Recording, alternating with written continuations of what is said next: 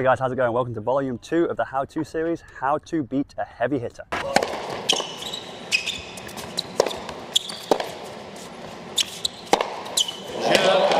Alright, now the very first thing, just like I said in the how to beat a pusher video, is to believe that you can beat a heavy hitter. They can be quite intimidating. They can come in, they can be whacking that ball, they can be hitting that ball big. If you believe you can beat them and you follow these tips that I'm about to run through here in the next few minutes, you have a massively better chance of beating them. You have to have that self-belief you can beat them. Do not be intimidated by them. Go out there, believe you can do it, and you will be able to. Now, first things first, when you play a heavy hitter, they like to have that good pace ball. They like to have that ball getting right around their waist. They like to be able to redirect with their own power, okay? When you change the pace and change the spin of the ball, you make it very difficult for them to find a rhythm. You want to give them that high, slow ball, followed by the low spin ball, followed by the heavy, deep ball. You give them that variety, they can't get into a rhythm and they can't find their range to be able to hit through on that sweet spot. They're going to struggle with that. It's going to be massively in your favor. Give that a try.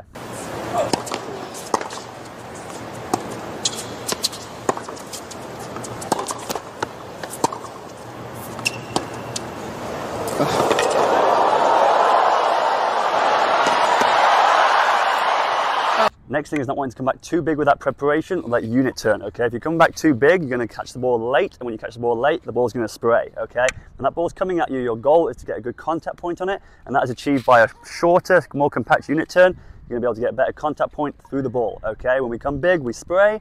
When we shorten up and focus on a good contact point, we're going to be able to redirect, we're able to control, we're able to add those spins in that I talked about in the last thing.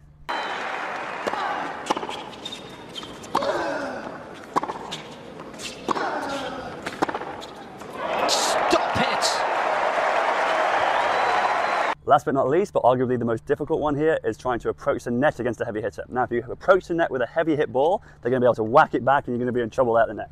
Now, when you slice it, this is key, you want to slice it, keep that ball low and follow it in.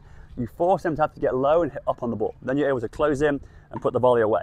A slice is a really great shot against a heavy hitter because they have to come from underneath it and they have to hit up. They typically hit the ball a little flatter. They're going to hit up on the ball, you can close and pop that volley away. If you're coming off a regular pace ball around their waist, they're going to drill it through. You slice it, you force them to have to come underneath, you close and have confidence in your volley. Good match point.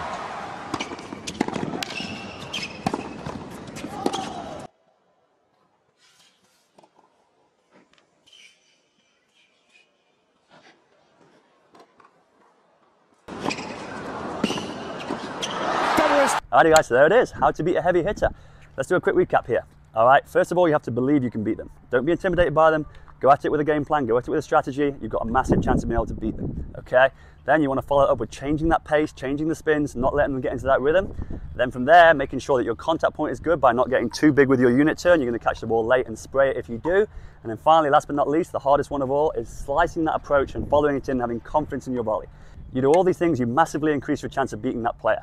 You're going to come in with confidence, first of all. You're going to make them struggle because they're not able to get a rhythm, and you're going to be controlling the points because of your own agenda. You're not letting them dictate, okay? You're making it tough, you're getting them out of the rhythm. They're going to get frustrated. The ball's going to be in your court, quite literally, okay? Follow these tips. Good luck in your next match. Hope you enjoyed it. Alrighty guys, thanks for watching. If you enjoyed it, I really appreciate it if you subscribe below. Okay, it would do me a big favor. It would help with the YouTube algorithm. I'm also on Instagram at Let's Learn Tennis. I really appreciate you. We'll see you soon.